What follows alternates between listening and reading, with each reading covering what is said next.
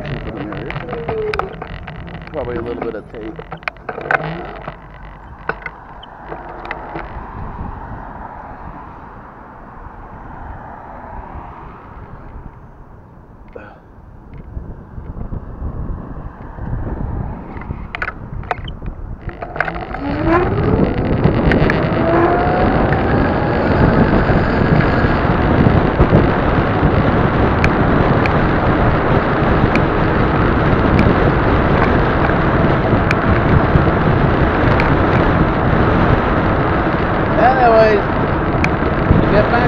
Because we're getting into the Gnostic understanding of things.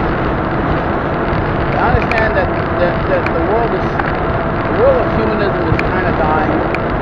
It was pretty much just an illusion in terms of what people at the top of the deep state actually were thinking. In other words, they never really come out and tell you what they're thinking, even though that they do. In some ways, they do.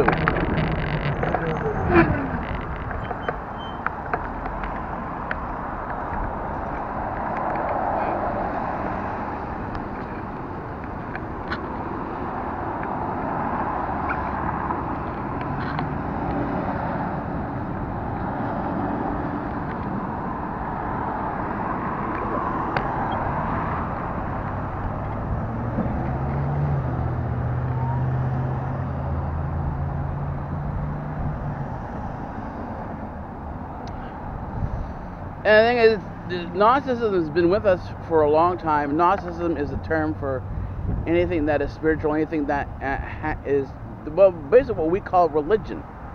But this Gnosticism is only reserved for the people at the top. It's not meant for the sheeple down below. And so this is where the understanding come in, is that what people see in a religion really depends on where they are and the level of knowledge. And that's what gnosis means. It means knowledge. But they use it instead of using the Greek term metanosis or meta-knowledge. You return metadata. This is metanosis. And what it basically is the understanding of the things that are beyond us, beyond our physical existence. That typically means the spiritual dimension, parallel universes, so on and so forth.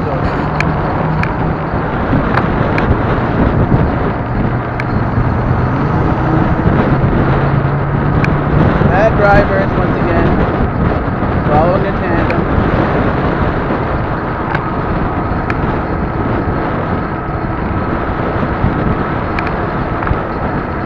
I think I need to start taking down license plates and start recording these people.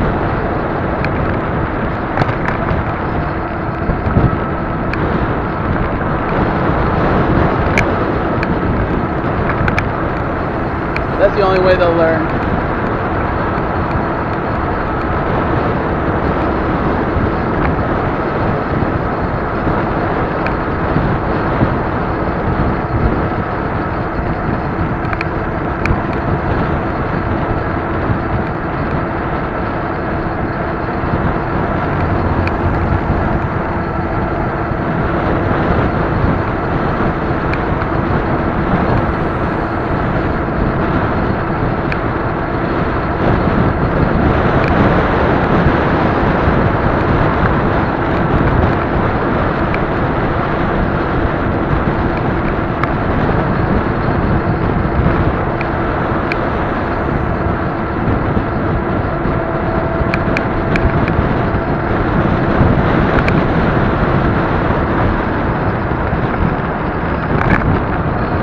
Anyway, we're talking about the meta-knowledge and meta-gnosis in terms of how people see things, and this is something that never even crosses Lionel's mind. And I also ended up going over to see Diamond and Silk to see the other perspectives of, you know, the other people who were all part of Donald Trump's crew initially. They all was sort of scattered to the wind.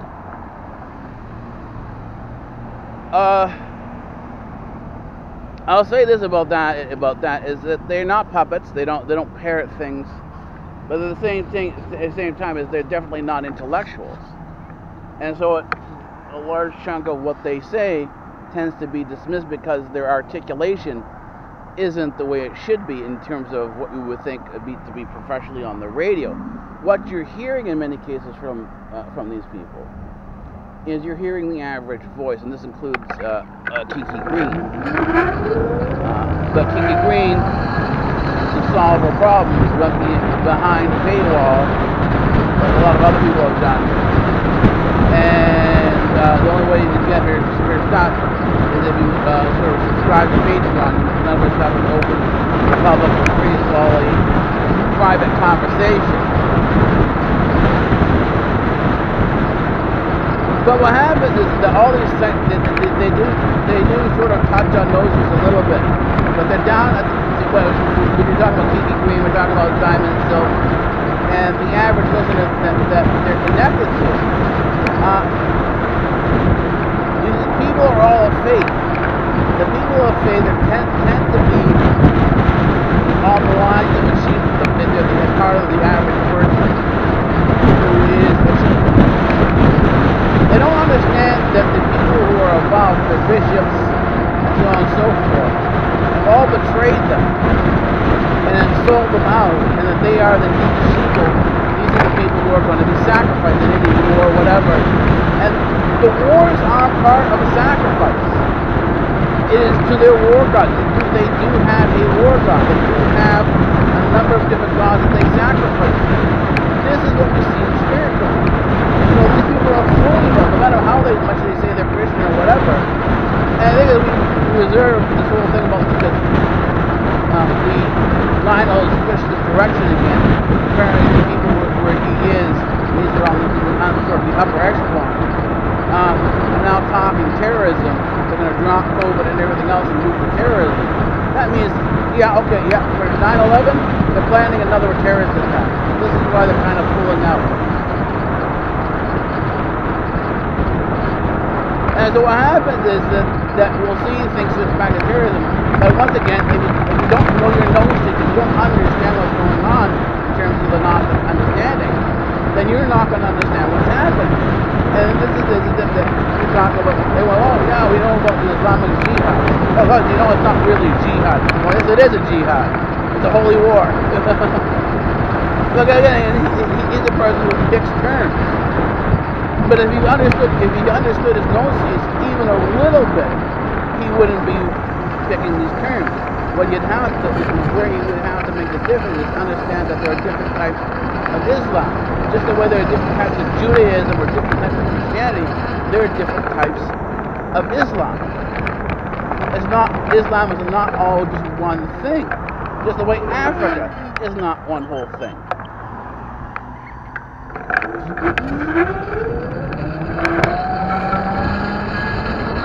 There are cultures, there are villages, and so on and so forth. But unless you understand sort of the microcosm, you're not going to understand how the microcosm affects and impacts the larger world. And it does. There is an influence. There is a need to sort of measure the microcosm in connection with the macrocosm. And cosmos is not space. The cosmos is the world. Macrocosm as meaning the world, the larger world, and microcosm meaning the smaller world. I'm not talking about villages and so on and so forth.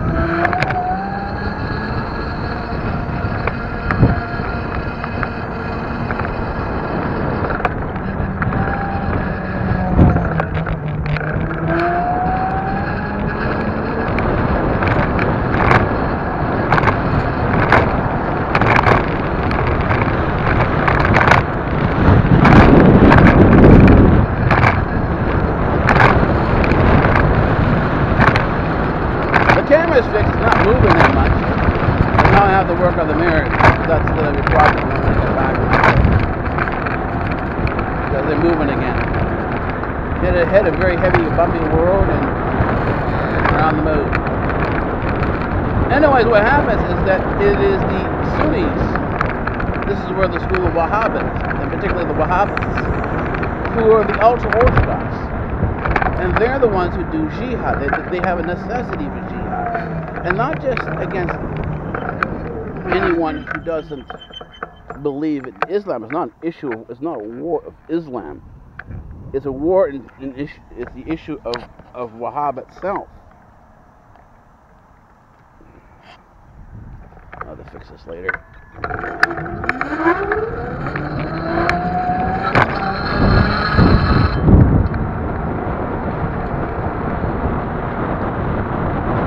The Wahhab means that everybody needs to be Wahhab, and if they refuse to convert to Wahhab, that's when you have to pull out the sword, and now you have jihad. You have a holy war. But the thing is that when we talk about, oh, you can't say that about Muslims and so on. Yes, you can, because it's in their belief. But not only is it in the belief of Islam, because Islam, the whole thing of the Sharia law and everything, if you understand it properly, comes from Leviticus.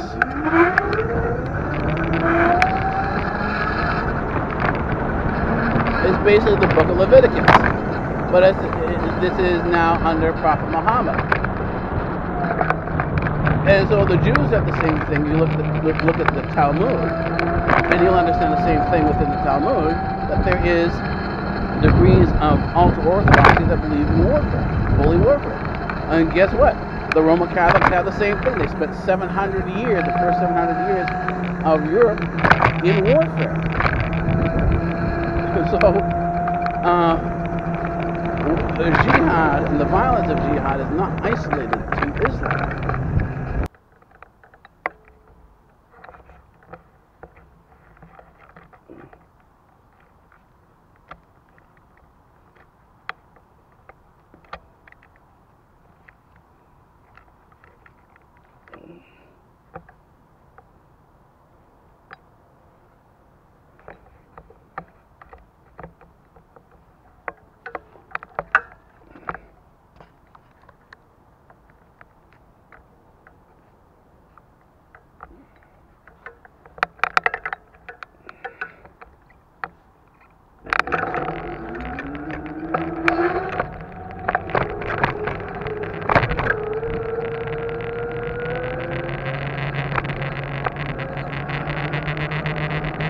We are off.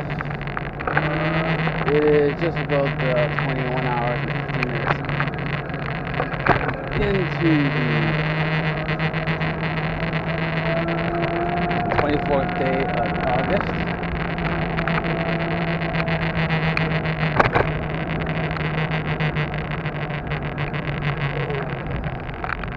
A lot of people walking. It's very warm.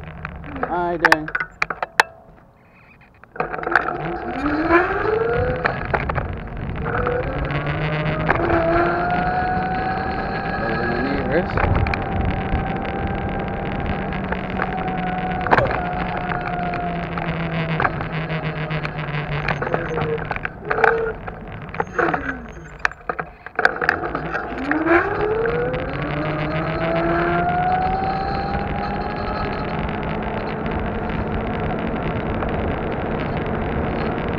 You have to watch out for cars on the street, but now you have to watch out for people in very dark clothing on the street.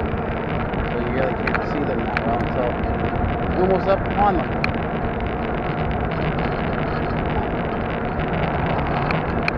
Anyways, we'll get back into our discussion. Talking about the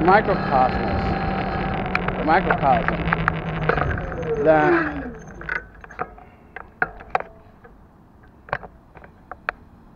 we often have to deal with, and is often overlooked when we're dealing with sometimes these larger issues. You have to look at how things play out amongst the people, and that's the microcosm. And this is what happens. There is no understanding of the difference between the different groups of Islam, just like there is no understanding in many cases when the woke people of the woke who are humanists have no understanding of the difference in Christianity. And this is where you look and you sort of see that, you know, Catholicism had its own very large jihad. It's been doing jihad now for years. Well, actually, for close to 700 years, it's been doing jihad. It's just recently that the jihad has become more covert. So what happens is a lot of what we call Islamic terrorism. There is, on the equivalent side, there is a form of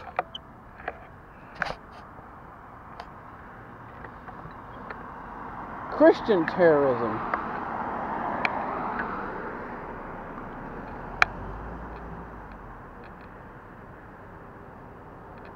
And this Christian terrorism is as deadly as is the Islamic. It's there to overthrow governments. It's there to sort of, you know, do regime change, so the regime becomes more friendly in one direction or the other. So the Islamic jihadists who are doing their terrorist stuff will want more of an Islamic government, and the Catholic will want more of a Catholic.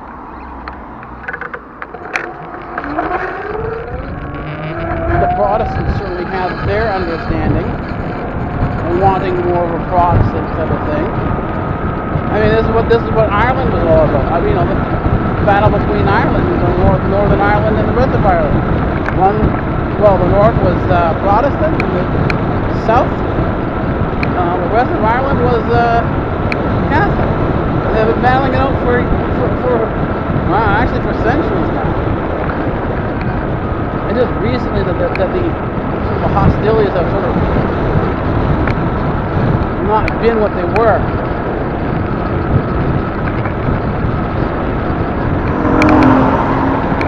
Another speed demon. I guess people have nothing to do in their lives except create a fantasy. Well, this is talking about this. The whole world is nothing but a fantasy. Yeah, fantasy in one direction and fantasy in another direction.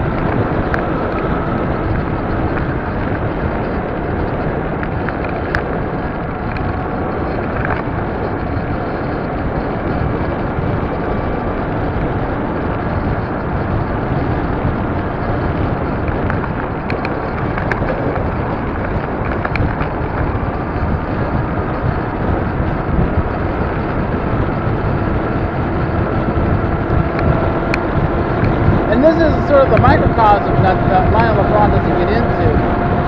I don't expect people like Diamond and Silk to get into these microcosms. But it's interesting that as you do your research, that there are other books. You want to read the books that influence people you consider to be the enemy.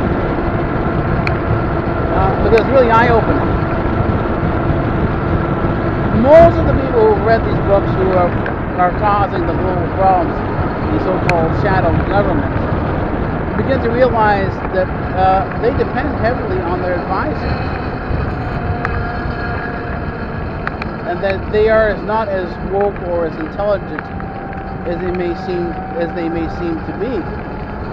And this is what causes a large chunk of the problem, is that they'll get into something and then it won't go the way they expect it to go, or in other words, the way their advisors and their LARP, because basically, to understand a LARP, a large chunk of these world things like Davos and stuff like that, they're all LARPs.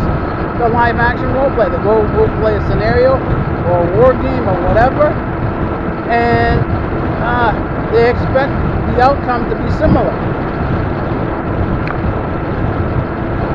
But the thing is that, once again, this is not necessarily the reality. And so what happens a lot of times when reality hits, they choose, okay, let's do this, whatever it's going to be. They get into it, it doesn't turn out the way they expected it to be, and then they start falling apart. And this is what you see with Biden. The reason why they're attacking Biden, because the fantasy of what things were supposed to be is now gone. left with wrecked and ruined cities. They're left with a massive increase in poverty they can't handle.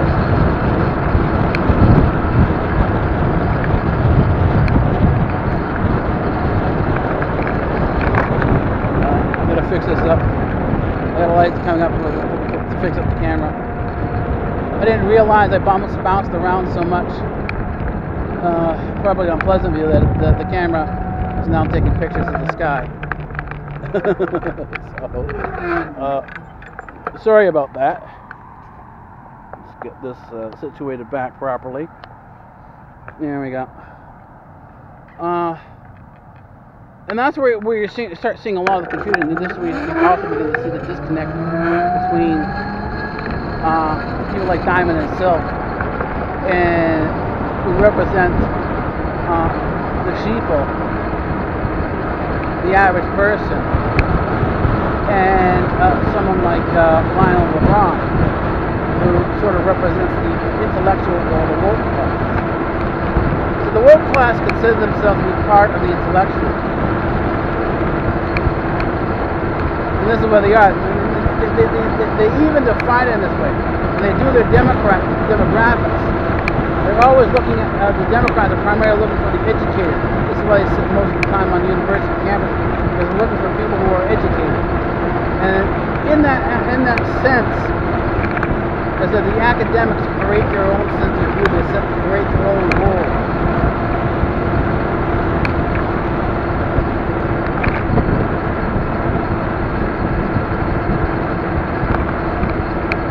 And it's not necessarily reality.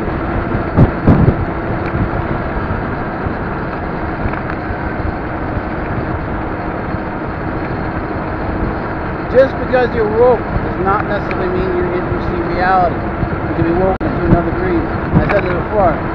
Just because you've been red-pilled doesn't mean you're seeing outside the matrix.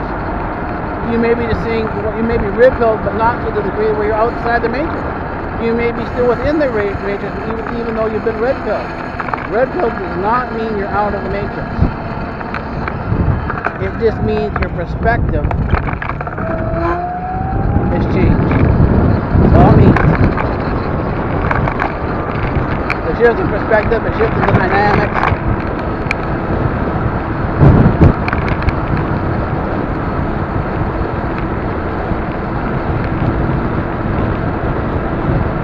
As this becomes the reality,